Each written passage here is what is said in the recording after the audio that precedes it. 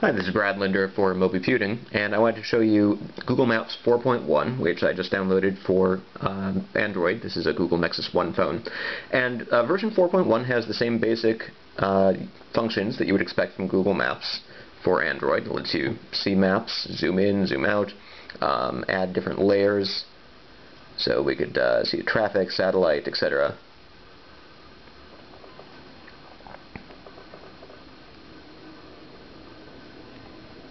But there's a couple of new functions as well, and that's what I wanted to show you today. So let's go ahead and take off satellite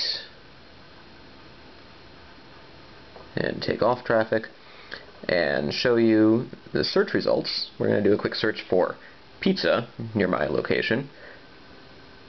And so there's a redesigned page here which gives you all the information in one page without tabs. And you can see that you've got the listing, the address, details, reviews, ability to buzz, report a problem, or add as a contact.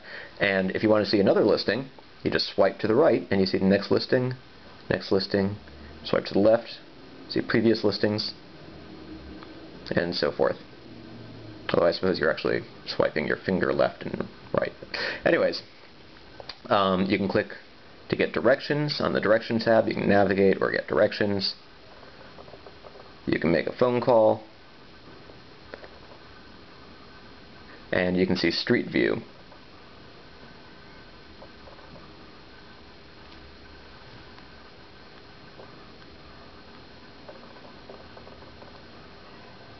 Now, another neat feature here is the ability to set wallpaper. If you're using Google Android 2.1 and you can do live wallpapers, you can actually go in and select Maps and set a map as your desktop. You can do settings. You can say show traffic or not show traffic. You can have a normal map, a satellite map, or a terrain map. So let's do a normal map with traffic and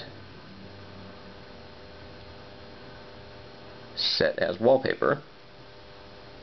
And now you can see that my desktop background has changed to a map so that I can glance at my phone and see traffic conditions in my area.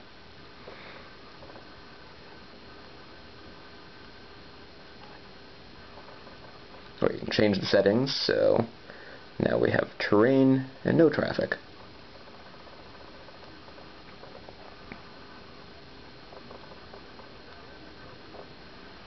And as I switch from screen to screen, you can see that the map is still the background.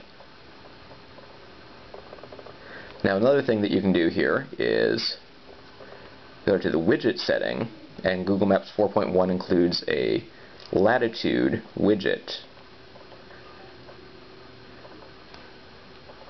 So you can sign in to Google Latitude, and it'll show your location. And then the widget will let you know if any of your friends are nearby.